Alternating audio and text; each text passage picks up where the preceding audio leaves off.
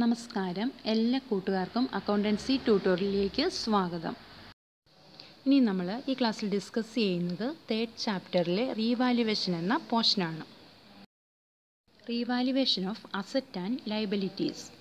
On admission of a new partner, it is always desirable to have the asset and liabilities shown at their true values. അതായത് എന്താണ് revaluation of asset and liabilities എന്നതുകൊണ്ട് ഉദ്ദേശിക്കുന്നത് എന്നാണ് നമ്മൾ നോക്കുന്നത്.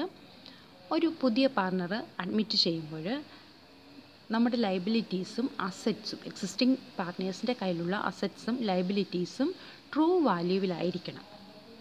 If these are overstated or understated, they should be revalued and the resultant profit or loss should be transferred to old partners in their old profit sharing ratio.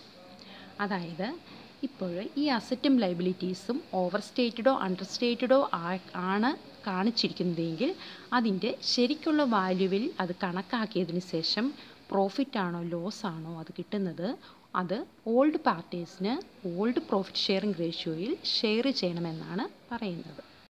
This is to ensure that new partner should not take any benefit or suffer any loss on account of difference in the value of asset and liabilities.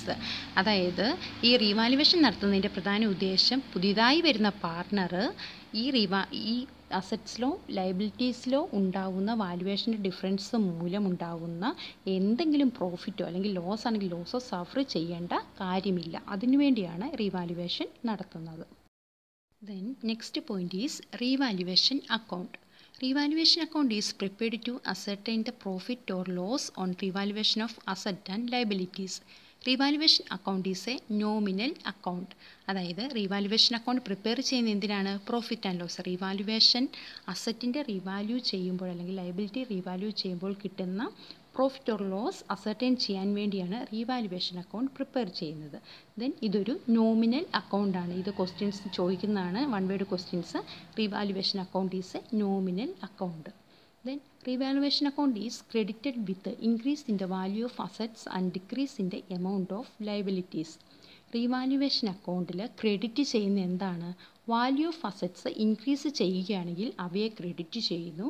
Then amount of liabilities decrease ചെയ്യുകയാണെങ്കിൽ അവയെയും credit ചെയ്യുന്നു. Revaluation account is debited with decrease in the value of assets and increase in the amount of liabilities. Value of assets decrease ചെയ്യുകയാണെങ്കിൽ അവയെ debit ചെയ്യുന്നു. Then amount of liabilities increase ചെയ്യുകയാണെങ്കിൽ അതിനെയും debit ചെയ്യുന്നു. Then unrecorded assets R credited in revaluation account. Revaluation അക്കൗണ്ടിൽ unrecorded asset എന്താണ് ചെയ്യുന്നത്? Credit ചെയ്യുന്നു. അൺറെക്കോർഡഡ് ലയബിലിറ്റീസ് ആണെങ്കിൽ അത് ഡെബിറ്റ് ചെയ്യുന്നു. ഇനി നമുക്ക് ജേർണൽ എൻട്രീസ് നോക്കാം. First case for increase in the value of asset. നമ്മൾ ഓൾറെഡി പറഞ്ഞു വാല്യൂ ഓഫ് അസറ്റ്സ് ഇൻക്രീസ് ചെയ്യുകയാണെങ്കിൽ റീവാലുവേഷൻ അക്കൗണ്ടിൽ അത് ക്രെഡിറ്റ് ചെയ്യണം. അപ്പോൾ എൻട്രി വരുന്നത് asset account debtor to revaluation account. നമ്മൾ ക്രെഡിറ്റ് സൈഡിലാണല്ലോ അസറ്റ്സ് കാണിക്കുന്നത്. അപ്പോൾ എൻട്രി വരുന്നത് asset account debtor to revaluation account. Then second case for decrease in the value of asset. അസറ്റിൻ്റെ value decrease ചെയ്യുകയാണെങ്കിൽ നമ്മൾ പറഞ്ഞു അസറ്റിൻ്റെ വാല്യൂ ഡിക്രീസ് ചെയ്യുകയാണെങ്കിൽ അസറ്റിനെ റീവാലുവേഷൻ അക്കൗണ്ടിൽ എന്ത് ചെയ്യണം? ഡെബിറ്റ് ചെയ്യണം. അപ്പോൾ എൻട്രി വരുന്നത് revaluation account debtor to asset. To assets എന്നായിരിക്കണം നമ്മുടെ റീവാലുവേഷൻ അക്കൗണ്ടിൽ കാണിക്കേണ്ടത്. Then third case for decrease in the amount of liabilities. നമ്മൾ ഓൾറെഡി പറഞ്ഞു എമൗണ്ട് ലയബിലിറ്റീസിൻ്റെ എമൗണ്ട് ഡിക്രീസ് ചെയ്യുകയാണെങ്കിൽ എന്ത് ചെയ്യണമെന്നാണ് പറഞ്ഞത്? അതിനെ ക്രെഡിറ്റ് ചെയ്യണം. റീവാലുവേഷൻ അക്കൗണ്ടിൽ ലയബിലിറ്റിയെ ക്രെഡിറ്റ് ചെയ്യുമ്പം എൻട്രി വരുന്നത് liability account debtor to revaluation account. Then four increase in the amount of liability. അങ്ങനെയാകുമ്പോൾ എന്താ ചെയ്യേണ്ടത്? ലയബിലിറ്റിയെ ഡെബിറ്റ് ചെയ്യുകയാണ് ചെയ്യേണ്ടത് റീവാലുവേഷൻ അക്കൗണ്ടിൽ. അപ്പോൾ എൻട്രി വരുന്നത് revaluation account debtor to liability എന്നാണ് വരേണ്ടത്. ഫിഫ്ത്ത് കേസ് എന്ന് പറയുന്നത് for an unrecorded asset. Unrecorded asset ആണെങ്കിൽ റീവാലുവേഷൻ അക്കൗണ്ടിൽ ക്രെഡിറ്റ് ചെയ്യണമെന്നാണ് നമ്മൾ പറഞ്ഞത്. അപ്പോൾ എൻട്രി വരുന്നത് unrecorded assets account debtor to revaluation. Asset account debtor to revaluation എന്ന് എഴുതിയാലും മതി. Then for an unrecorded liability. Unrecorded ലയബിലിറ്റിയെ നമ്മൾ ഡെബിറ്റ് ചെയ്യുകയാണ് ചെയ്യേണ്ടത്. അപ്പം എൻട്രി വരേണ്ടത് revaluation account debtor to liability.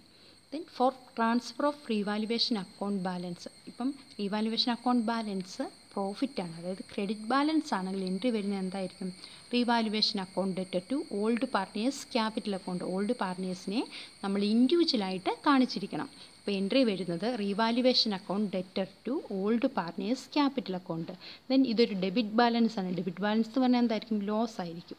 അപ്പോൾ എൻട്രി വരുന്നത് old partners capital account debtor to ഈ റീവാലുവേഷൻ. ഓൾഡ് പാർട്ട്നേഴ്സിനെ നമ്മൾ ഇൻഡിവിജ്വലായിട്ട് എഴുതണം. ഇനി നമുക്ക് പ്രൊഫോമ ഓഫ് റീവാലുവേഷൻ അക്കൗണ്ട് നോക്കാം. റീവാലുവേഷൻ അക്കൗണ്ടിൻ്റെ ഡെബിറ്റ് സൈഡിലും ക്രെഡിറ്റ് സൈഡിലും വരുന്ന ഐറ്റംസ് ഏതൊക്കെയാണെന്ന് നോക്കാം.